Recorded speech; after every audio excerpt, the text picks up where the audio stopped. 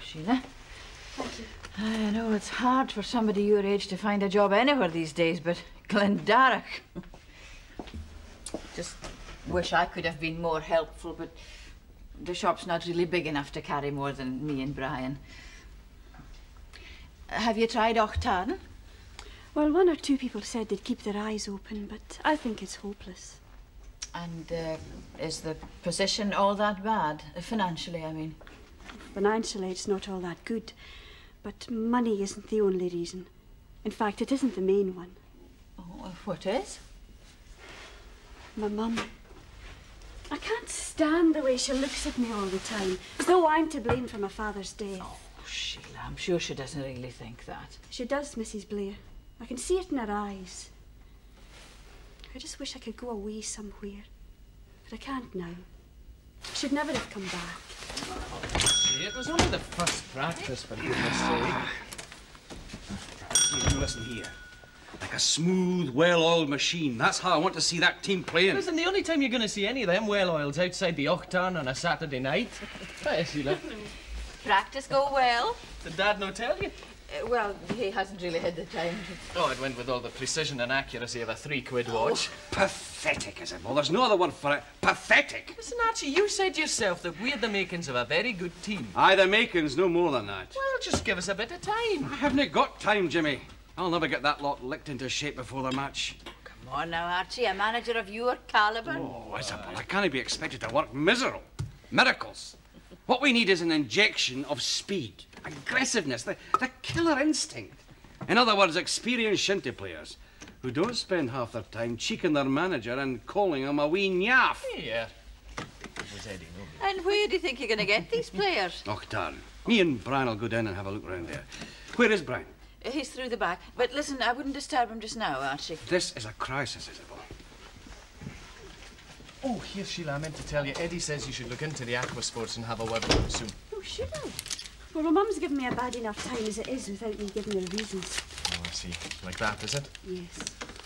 And if Eddie's feeling lonely, I'm sure you can get someone else to go and visit him. Oh, no, it's... That's too far, fancy. It's nothing like that. He's got word of a job in Ochtarn.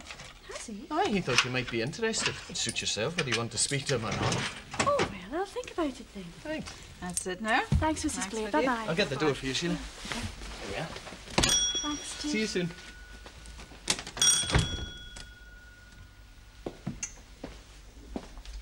What's wrong?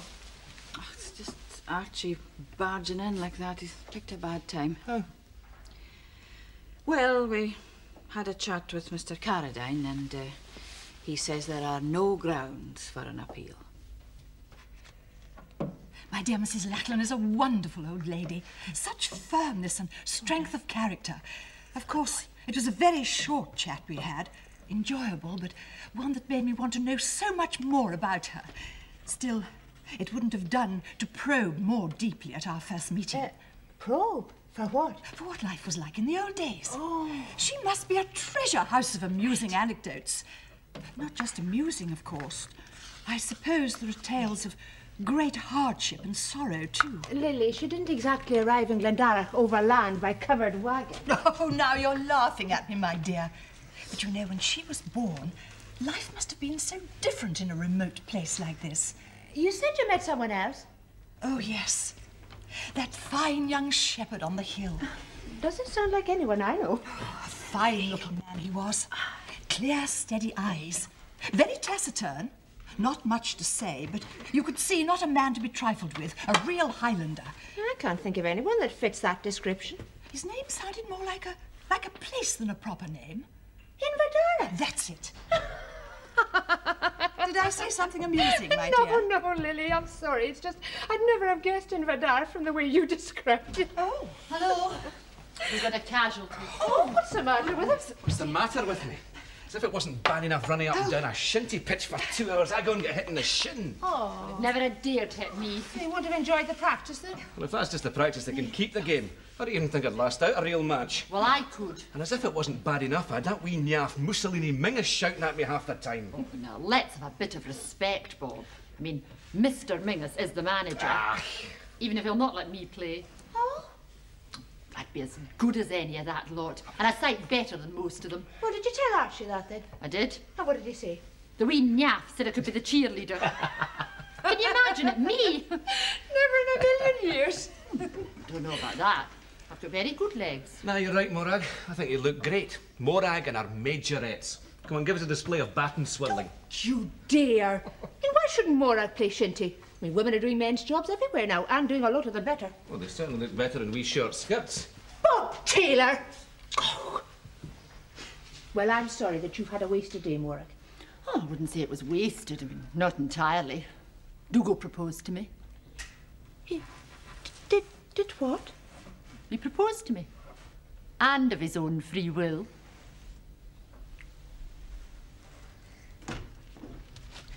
Tea, anyone? Oh, what a good idea. Good.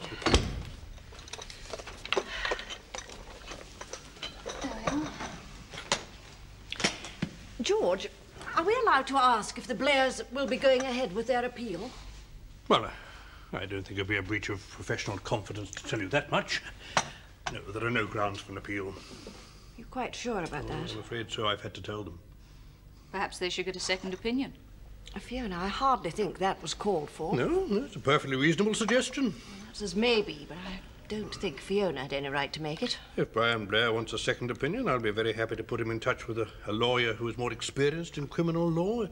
It is a very specialised field. Do you think that might help? To be perfectly frank, no.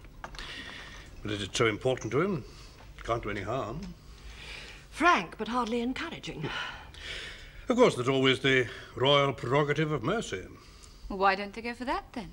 Fiona, it's not something you just write away for and enclose a stamped addressed envelope. It has to be recommended by the Secretary of State. And I wouldn't hold out any hopes of it being granted.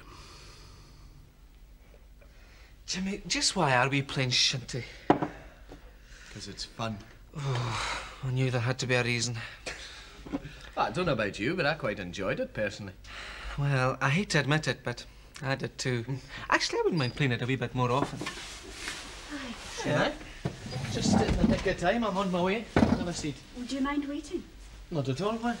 Well, if Mum does happen to find out I've been here, it would be better if I could say in all honesty you were here too. Oh, you mean you went alone with me? That's what I mean. What does she think I am? Eddie, you know what she thinks you are. Yeah, I'm sorry. Forget it, Sheila. Jimmy told me you'd heard about a job in Octan. Oh, well, it's nothing great. You might not be interested. If it's legal, I'm interested. Well, one of the guys I used to work beside said that there's a job going as a waitress at the Octan Arms. It's nothing great, but, well, it is something. Oh, I'd be glad of anything that brought me in some money and got me out the house. Well, I don't know what the money's like, but I suppose there's bound to be tips. Well, I'll find out all that for myself. I'll go into Octan tomorrow. Good. Right then, if that's that, I'll get you back down the road, Sheila. Thank you. Bye-bye. See you later on, Eddie.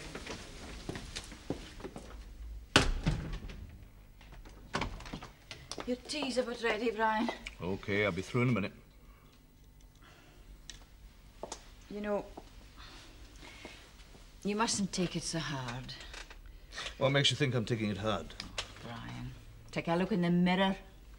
Well, Isabel, to tell you the truth, I'm more relieved than anything else. Why? Because I was afraid of what the publicity might do to you. Wait, there wouldn't have been that much. Yes, there would, and you know it. The papers would have had a field day. I mean, you know those little human interest stories that we like to read about other folk? No, I think taking the long view, this is the best way. Well, I'll just hold to my own opinion on that one. But if you think it's all for the best, why are you so depressed? Because I have certain forebodings about matters. A sense of impending doom, maybe death. Brian, tell me. Oh, I'm thinking about Glendarroch's finest, going out and facing the Shinty League Select. I thought it was something serious. Come on now, your tea's ready. Now!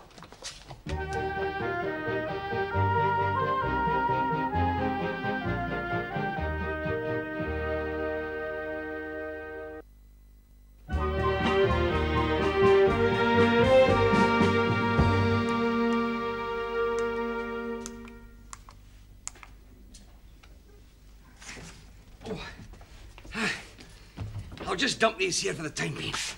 Oh, I'll move them somewhere else tomorrow. Put them down there, Minister. There's plenty of room. Oh. What is all this? Ah, Fiona, it's just a little research I'm engaged upon. Doing an article for the Scottish Life magazine.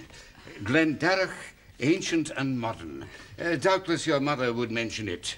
No, she hasn't. Well, it all arose from the article I wrote for Church and Nation Weekly. Perhaps you've read it. No, Mr. McPherson, I'm afraid I haven't. Oh, it's quite good. Oh, well, then I could let you have a copy. Some of the points I make are quite perceptive, or... some. So I'm told by those who have read it, although it's not for me to say one way or the other. Yes, well, I'm sure it's fascinating, Mr. McPherson, but what's that got to do with all this? Well, your mother was good enough to say that I could use this office to study these old documents. Did she now? She wasn't too happy about them leaving the premises, not to mention Mrs. Mack's feelings about having them at the manse. So, is there anything wrong, Fiona? What could possibly be wrong? Well, I just wondered if you might find my presence inconvenient. Mr. McPherson, if my mum says you may use this office, why then you must, and I won't find it in the least bit inconvenient. Oh, good. Because I will use hers. Oh, dear. She doesn't seem very pleased, does she? There's no much pleases her these days. Oh, I'll go over these with a hoover first thing in the morning. The end justifies the means. Mm-hmm. That's what I said. So did Hitler. Don't be daft. If Douglas proposed to Morag, it only goes to show that we were right all along. He just needed the right kind of push. That wasn't a push, it was a shove. Here, I wonder if it was the thought of Morag in a wee short skirt that sent the blood coursing through his veins. He sounds a most interesting man, I must say. I'm really looking forward to meeting him. And I wouldn't go expecting too much, Ellie. Oh, I know what to expect, my dear. That sort of attractive rogue always appeals to women. That nice young Thomas Kerr was telling me about him. It seems that all the women hereabouts are after him. Well, attractive rogue is certainly half true, Lily. Rogue, yes. The only thing I've ever seen Dougal attract are flies. Oh, men can never see what the attraction is in other men. Mind you, for my own part, I prefer the strong, steady type of man. Like my Matthew. Or that nice young Thomas Kerr. Lily, who's this nice young Thomas Kerr you keep talking about? Inverdarch. Inverdarch? Yes.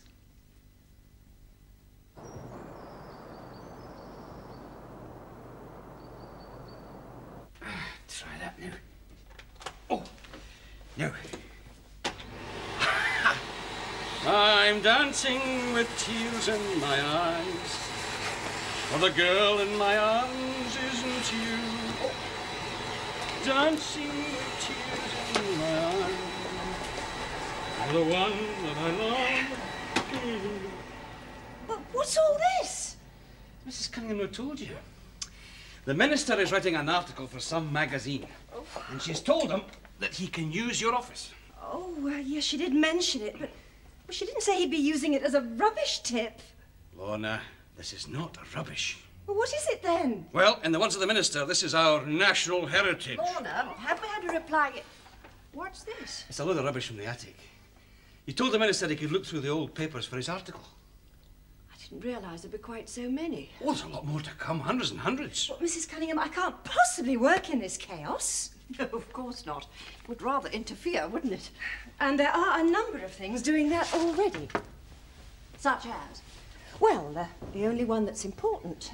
Fiona. What has she done now?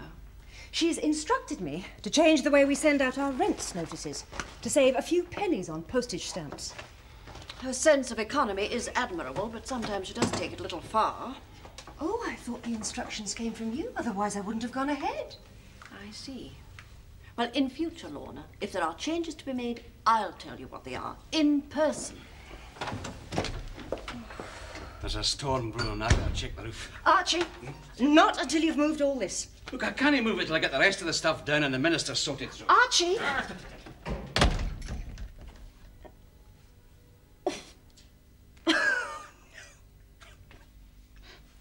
She's gone across to Ochtarn, job hunting. She didn't drop in here last night, by any chance, did she? Last night? No. So she's heard about something in Ochtarn, then? Something's the right word. They need a waitress at the Ochtarn Arms. Oh, come on now, Irene. These days, a job's a job.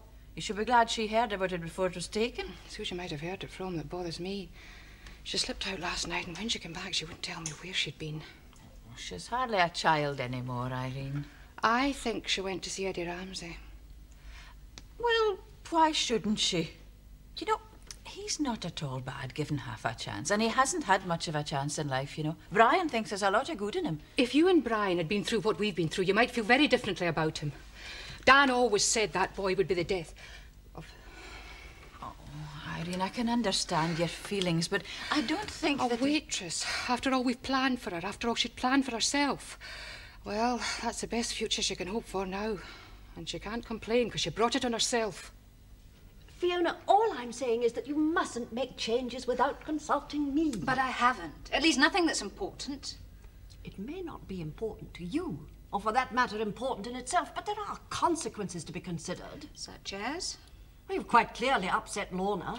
Again? Well, all I can say, Mum, is that Lorna is very easily upset.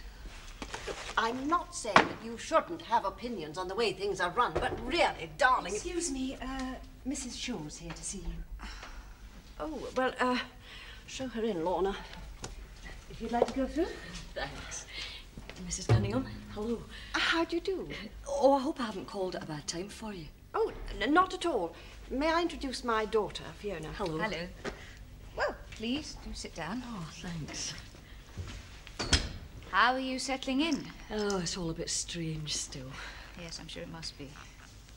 Well, the housekeeper said that you'd called while I was out, so I thought I'd pop in and see you, because I was on my way to Glendarroch anyway. On a shopping trip? No, Jimmy Blair's offered to take me for a boat trip on the Loch. I'm sure you'll enjoy that. I'm told that Jimmy is an expert guide. Good.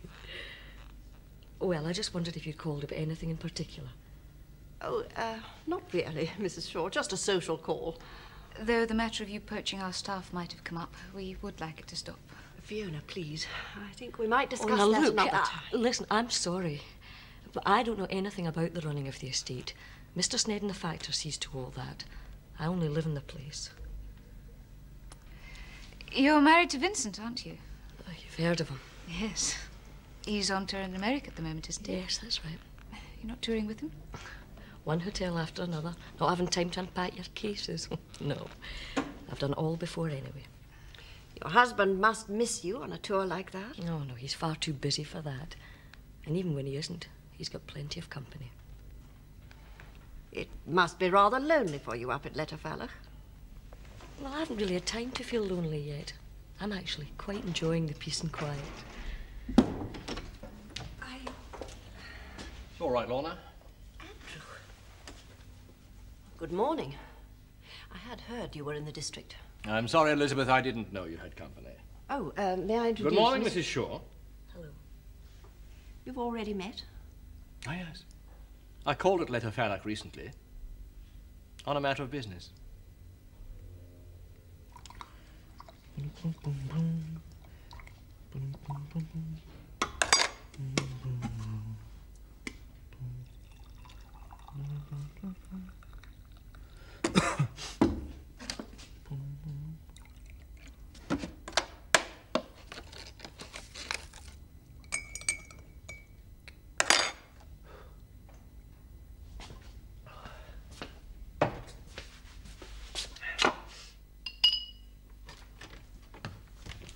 Oh.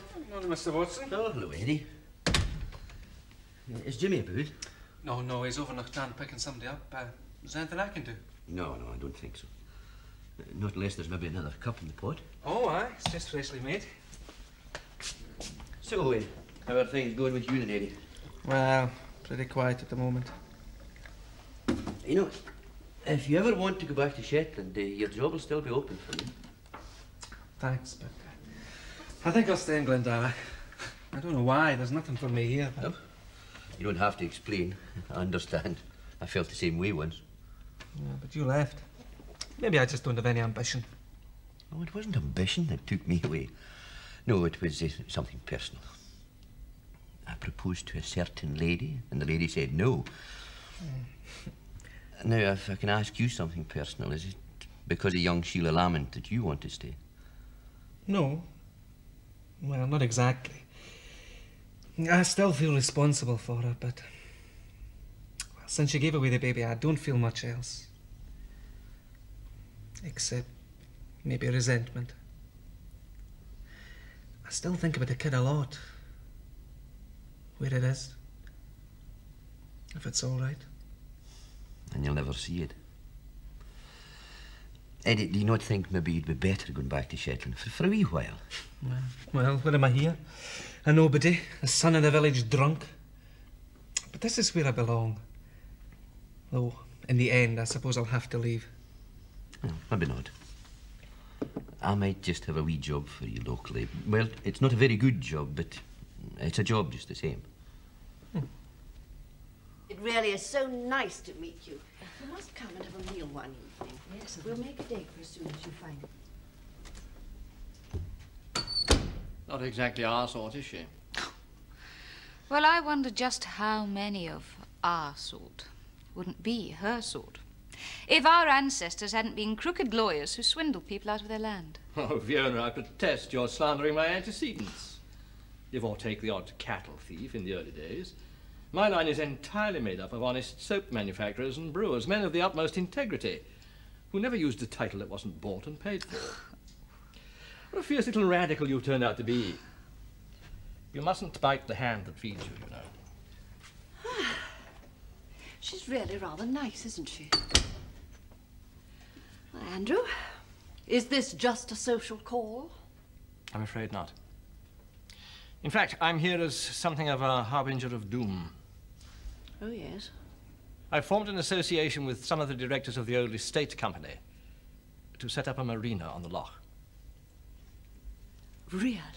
It doesn't really concern Glendarroch, of course, since the project is located on Letterfalloch property, but I thought you might be wondering quite soon what was going on here. That was kind of you. It was certainly a well-kept secret. Well, my ancestors may not have been clever lawyers, but they certainly knew how to use them to advantage. I'm sorry. A private joke with Fiona. Not that I suppose you'll find anything to amuse you in the situation, Elizabeth. However, you've only yourself to blame. Had you not opposed change with such resolution, Glendarroch could have profited from the development, which Letterfalloch most certainly will.